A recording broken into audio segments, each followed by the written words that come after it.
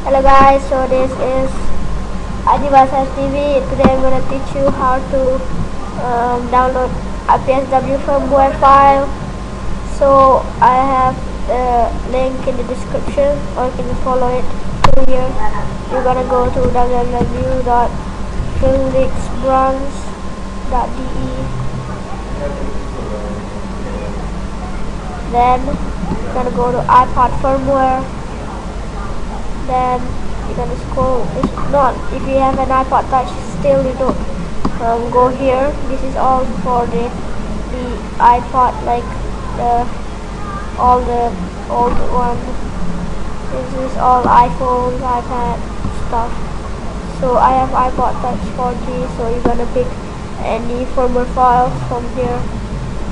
And when you're done, you have done one, you just pick one and press download, and it will download it from here. I'm cancelling it because I don't need to.